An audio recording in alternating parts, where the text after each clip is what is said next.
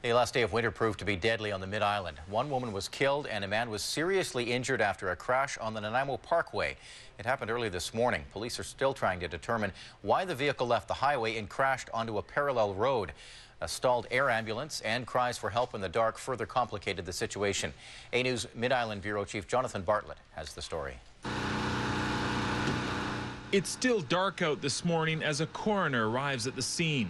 A car has come to rest upside down on a mostly unused road that parallels the Nanaimo Parkway. Presently, we're investigating a single vehicle accident off-road right.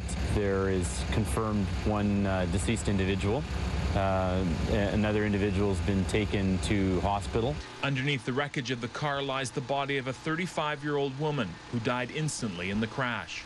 Police examined the large debris field to try to determine why the Mitsubishi Lancer left the southbound lanes of the highway. It's just in the preliminary stages, and so we're trying to piece together as many parts as we can right now to continue on with the investigation. It's going to be a while before we probably have a complete picture as to what truly happened.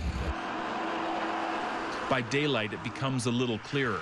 The car left the highway at a high rate of speed, flipped a number of times, and landed down the bank on McEwen Road.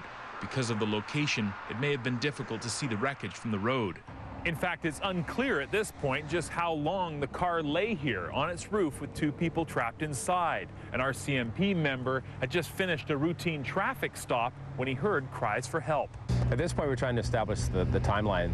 That member actually, who was on scene, had patrolled that exact area at about 12:30 a.m.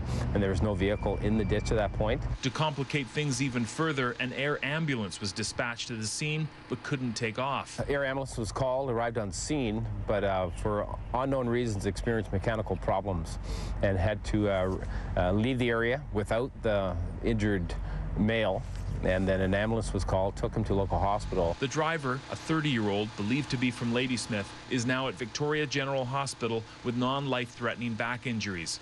The identification of the dead woman, also believed to be from Ladysmith, will not be released until her family has been notified. In Nanaimo, Jonathan Bartlett, A News.